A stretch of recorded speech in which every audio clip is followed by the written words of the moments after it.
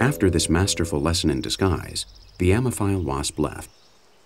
Where did it go? 5 hours later, the wasp returned with the answer between its legs. It was hauling a paralyzed caterpillar, a forced guest for its underground room. If the wasp is able to get the caterpillar into the tunnel, of course. After the wasp has put the caterpillar in the nest, it will lay a tiny wasp egg on it, so its child will have fresh, living food when it's born.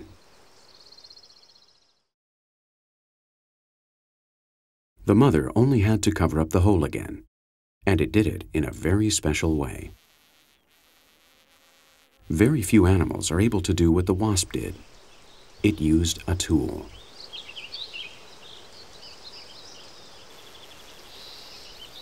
It was thought until relatively recently that the use of tools was a distinguishing feature of mankind, and that the main difference between the intelligence of animals and men was language and the ability to use selected or handmade tools.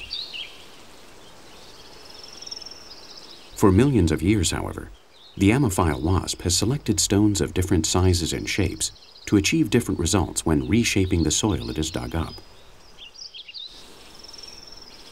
The wasp takes them between its jaws and, vibrating like a machine, carefully compresses the soil.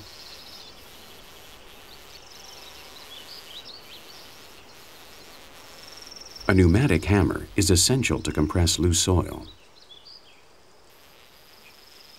When it's done skillfully, nobody can distinguish between the pre-digging and post-compression soil.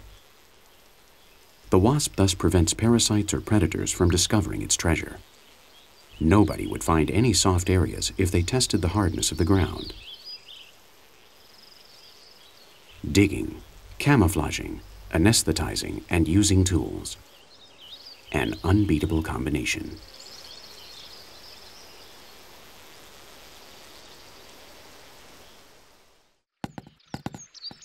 Birds are rightly considered to be great builders.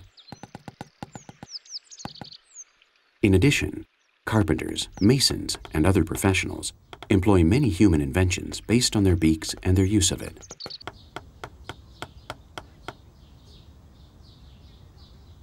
But the main contribution of these winged masters was that they taught our master builders the importance of having a tailored structure under each building.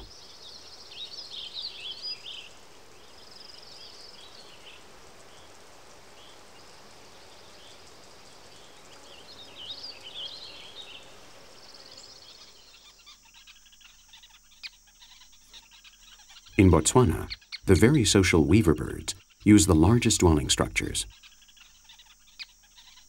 They build the largest and most crowded nests in the world. Instead of selecting a branch to support their home, they use the whole tree. Branches are the main beams, and the tree trunk is the main pillar.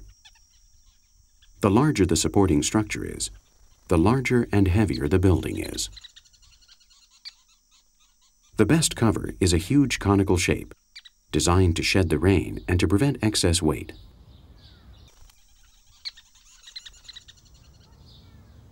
Most human roofs are similar. The weaver bird's nest shape may evolve with time depending on the resident's wishes. Nests may even develop artistic shapes.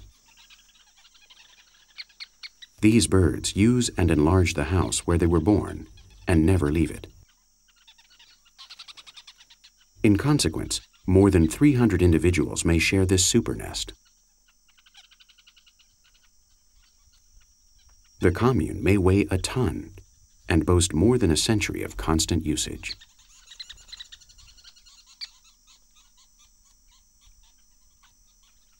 Each couple and their children live in their own private apartment.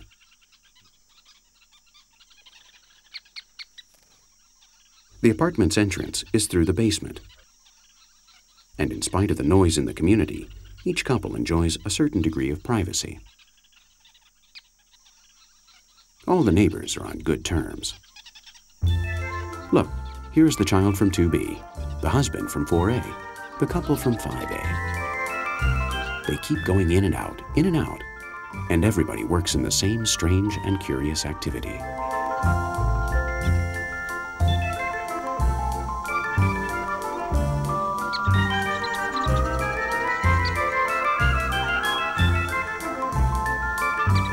Social weaver birds find in their building the best protection against extreme weather. Here, the differences in temperature between day and night may exceed 50 degrees Celsius. Thanks to the thermal inertia of this gigantic estate, within the colony, the temperature is stable and the rooms are insulated against extreme temperatures. It's likely the amenities of the weaver bird's modern society have led them to use the same nest throughout the year, contrary to the traditional temporary usage of most birds only during breeding. The colony cooperates every day in the search for food or keeping the watch over the block.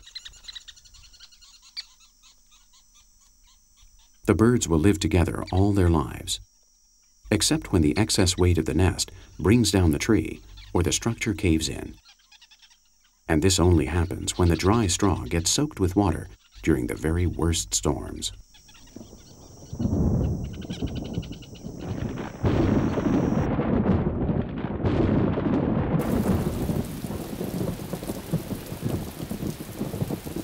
The thing that is a danger for weaver birds is a blessing for other birds. Earth and water equal mud, an easily molded material that is easily found in nature. Something that intelligent birds would not ignore when looking for new building materials, that harden when mixed with little sticks.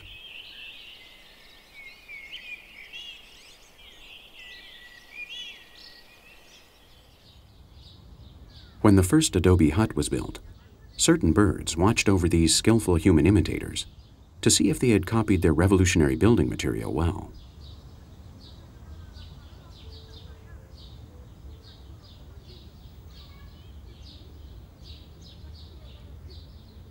Getting mud may be easy, although you can't always find a puddle near your building site. On the other hand, your supply source can't be very far away either. Mud is a fast-drying material, and you can't use it when it's dry. Besides, carrying it in your mouth isn't easy.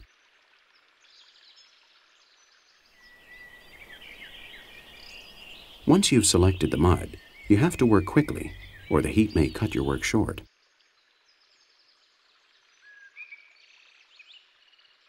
It's an easy material to work with, and it sticks to almost any surface under the right conditions. But you have to take into account that each part is heavy, and that to keep a just-finished nest from crumbling, you have to wait till the first bricks dry out, because these bricks will support the rest.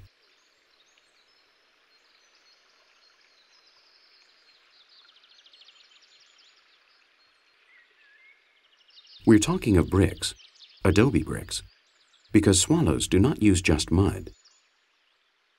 They usually mix it with little bits of grass or straw. They not only make use of what nature has made available, but they have prepared the first technical formula for a building material: adobe.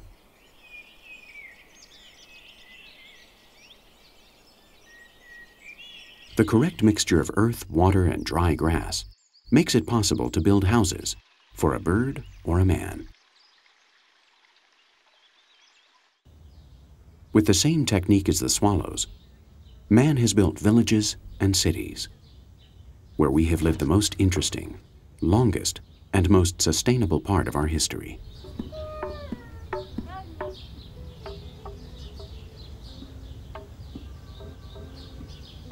But it was neither a bird nor an intelligent mammal that first discovered mud's possibilities. Since much earlier times, insects have worked and shaped mud very skillfully. Certain termites take the wet earth into their mouths in order to shape their galleries and mounds. Termites don't use adobe in their macrostructures, but rather chemical products. Mixed with the termites' complex saliva,